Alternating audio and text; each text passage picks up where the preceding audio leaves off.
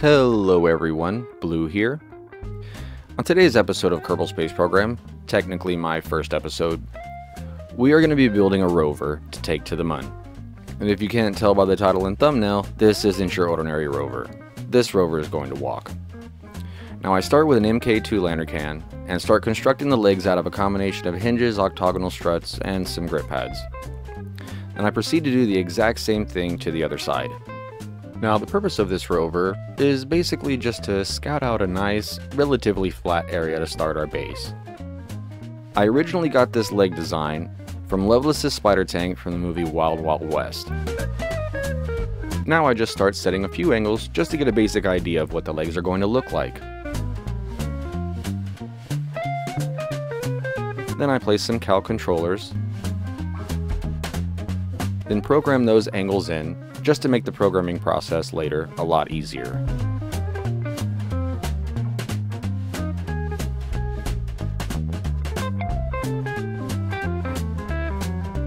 Once I'm happy with the leg design, I'll start programming the sequence for the front leg, basically just getting it to reach straight out and pull straight back. This is a bit of a tedious process, and to show that, this part of the video is sped up by 40 times.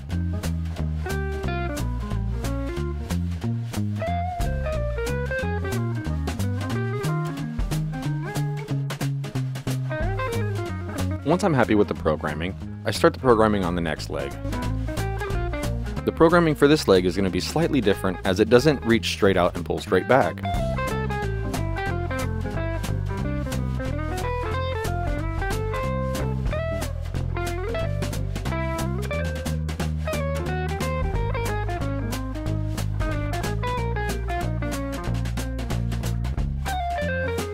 Once I'm happy with the programming, I start copying all the angles and all the play sequences to the other side.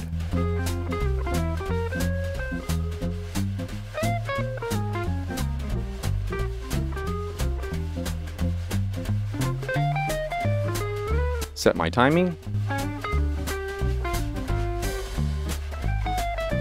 Set the action groups. Then hide them for aesthetic effect. Now, I technically don't have to do this, it's only so it looks nicer. Now I start adding your basic rover parts, such as a light and a ladder.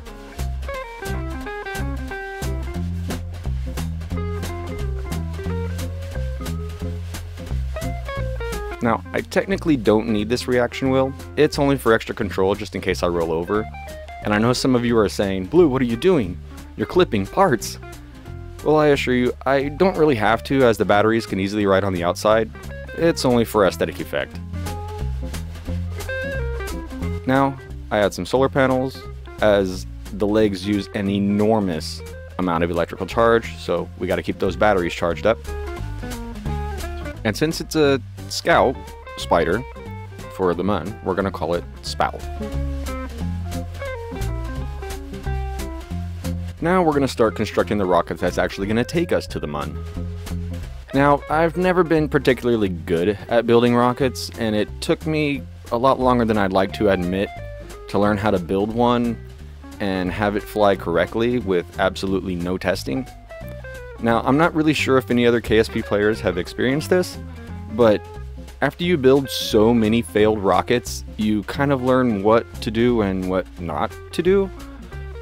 So, needless to say, this whole video was done in one go.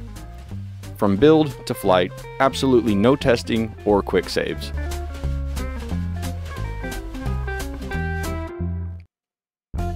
Now, as most of you have probably noticed by now, I am using tweak scale. I don't necessarily consider this to be cheating, as if this were a real space program, they wouldn't only have one specific size of parts. I'm also using a few other mods, one being distant object enhancements. This tends to make space a bit more dark and scary, just adding to that overall realism.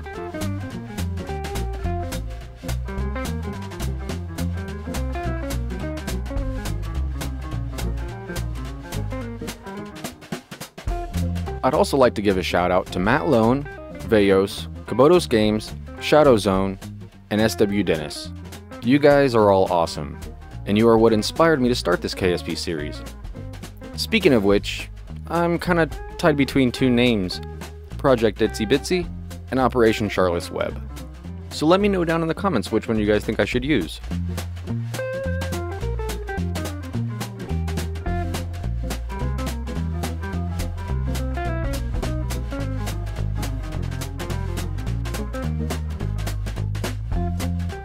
Now here I'm just picking a basic logo, just to kind of show what the whole mission is all about.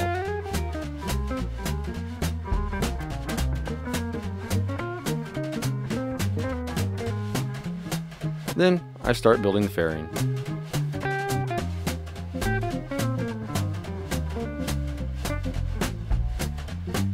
Next, I check all my staging, make sure that everything is in the right order.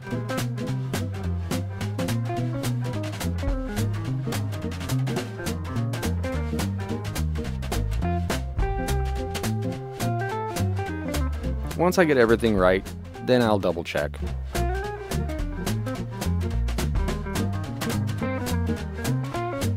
Whoops, looks like I almost forgot my fuel line. Now we just check again.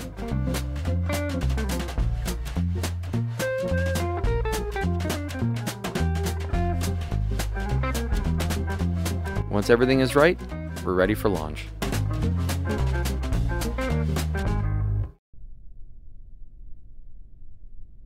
Now, I'm sure a lot of you know how a MUN mission goes, so I'll make sure to keep this nice and short.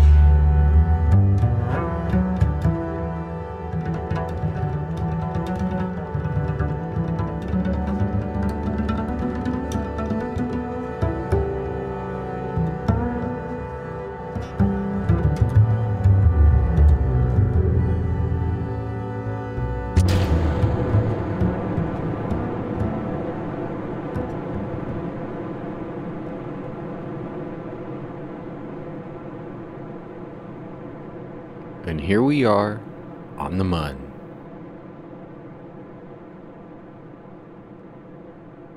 Now we just start our walking sequence